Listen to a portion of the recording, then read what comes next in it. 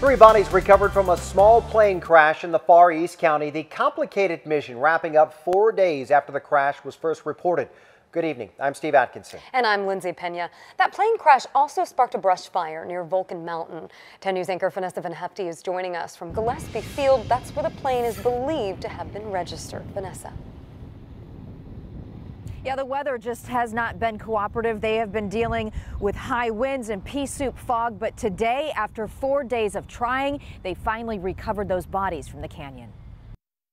3 bodies found in this wreckage, terrain so rough it has taken 4 days just to get to them. This helicopter doing what foot crews could not. The terrain was so, it is literally, you get to a point and it just drops straight off. And so God bless those guys from CAL FIRE who've been down there. The plane crashed into Volcan Mountain near Julian Thursday. A wildfire 12 football fields long could be seen in the night sky. It's probably one of the most difficult fires I've had to watch them fight in 29 and a half years of my career. More than 70 firefighters working to contain the flames, but with winds topping 40 miles per hour, they couldn't drop water from the air. Finally, today, 100% containment. Rescuers needed a helicopter to remove the bodies. This morning, a National Transportation Safety Board contractor managed to reach that site, tasked with gathering wreckage that may help identify what happened.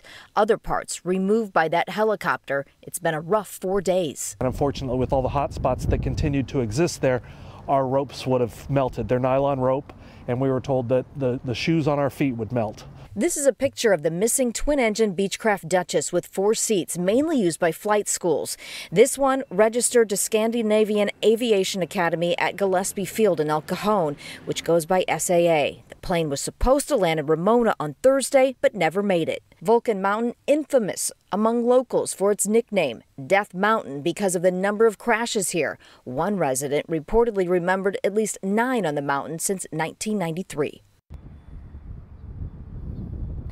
So investigators right now hoping to get serial numbers from the wreckage today. There's not much left, they say, but they're hoping to trace that back to the missing plane here at Gillespie Field. No word on the victims' identities tonight. The medical examiner will be working on that. In the meantime, firefighters, we're talking 100% containment on that fire, but they're going to be out there for the next couple days because of all the hot spots. There was a lot of fuel. Reporting live, Vanessa Van Hefty, 10 News.